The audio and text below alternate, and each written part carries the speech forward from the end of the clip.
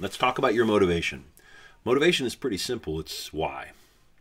You've defined a vision. You've decided to take on this role, and you've decided to commit to realizing that vision.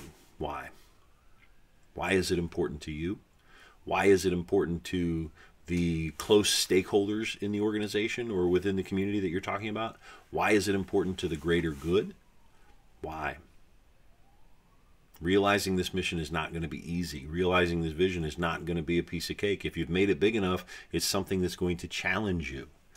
And when those times come, you need to know why you're doing it. You don't need to go digging in your purse for why you're doing it. You need to have it at the ready. So the moment you get the pushback and you don't feel like doing it, you know why.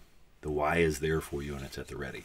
So take some time to focus on not only why it's important to you personally, but why it's important to the people you care most about and why it's important to the larger community as a whole.